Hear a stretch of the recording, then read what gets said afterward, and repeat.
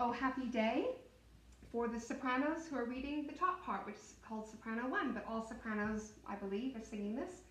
And you are kind of opposite to the others, so your part's a little bit different. But if you want the roadmap, please see my introduction video.